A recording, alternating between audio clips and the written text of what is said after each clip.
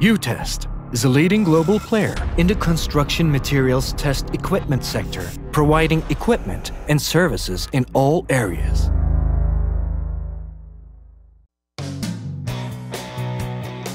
UTEST UTA 0650 Aggregate Impact Value testing apparatus is used to determine the aggregate impact value, which is an empirical measure of crushing strength of aggregates. The apparatus is robustly designed from steel and it is corrosion resistant. It consists of a cylindrical base, a cylindrical cup, and a heavy cylindrical hammer. The hammer is raised to a certain adjustable height and then released so that it falls on top of the sieved aggregate sample to create impact. Sample is crushed after the transfer of this impact energy, and the aggregate impact value is calculated from the amount of crushed fine material.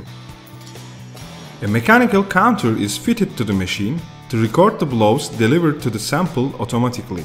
The apparatus is supplied complete with a 75 mm diameter cylindrical measuring cup and a steel tamping rod of 16 mm diameter and 600 mm length.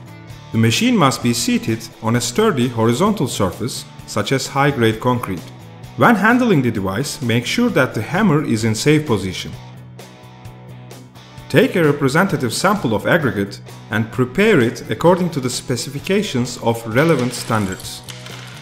Place the specimen in the measuring cup and deliver 25 strokes with the tamping rod. Before fixing the cup to the frame, place the test specimen into the cup without any loss. Then stroke it for 25 times again. Fix the cup firmly in position on the base of the machine with using 2 nuts around the cup.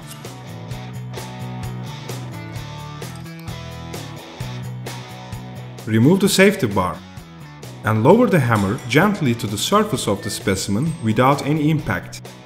Mark the guide rod according to the bottom surface of the hammer. Then put a second mark so that the distance between the marks is 380 mm. Adjust the triggering rod to obtain 380 mm of drop height by using the adjustment nut. Set the blow counter to 0. Allow the hammer to fall freely 15 times onto the aggregate. Each blow should be delivered at an interval of not less than 1 second.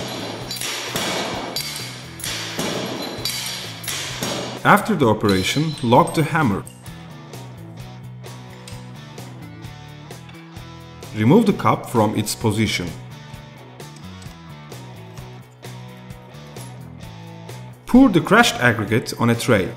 By hammering with a rubber mallet, make sure that all of the particles are removed.